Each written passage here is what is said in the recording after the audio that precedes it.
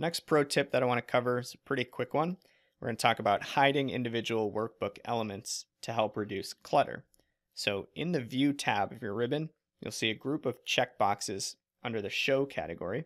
Looks something like this. And that group of checkboxes allows you to hide individual elements from view, including grid lines, formula bar, or the headings themselves, the row and column headings. You can also collapse the ribbon itself from view.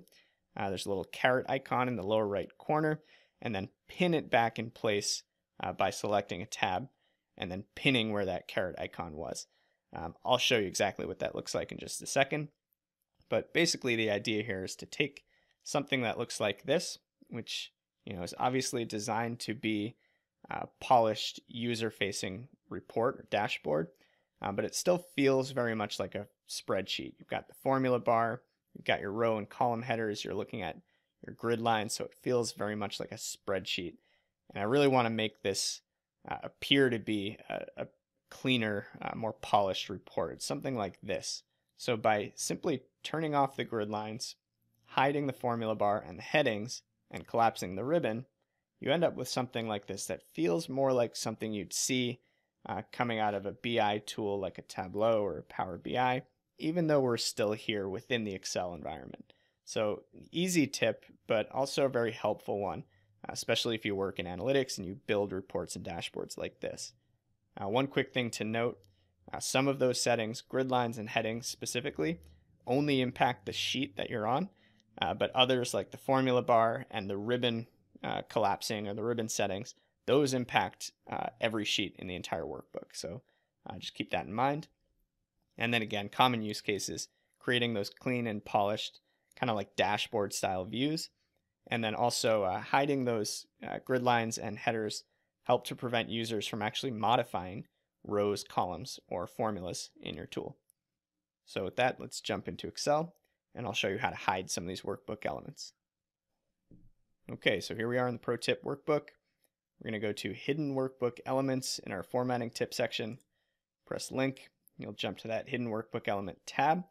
And this is just like we described. We've got this user-facing report, charts and numbers and figures and insights, but it still feels like a spreadsheet. I can still see the cells and the headers and the formula bar. So all we're going to do is head to our View tab. We're going to deselect the grid lines. That alone makes a huge difference. We're going to deselect those headings because we don't want to be adding or modifying rows and columns at this point.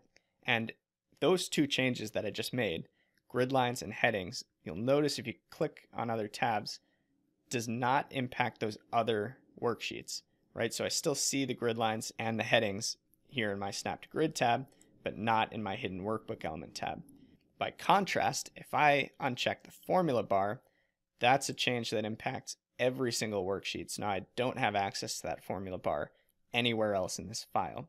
So just keep that in mind. Same thing goes for collapsing the ribbon.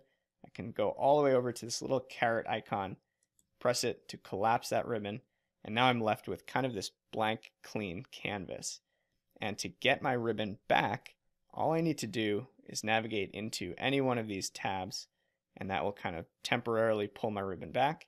And where that caret icon was, it's now a little pin. All you got to do is click that pin, and now it's fixed back in my worksheet. So there you have it. It's as simple as that. That's how you can hide individual worksheet elements to create these kinds of polished reports or reduce clutter in your worksheets.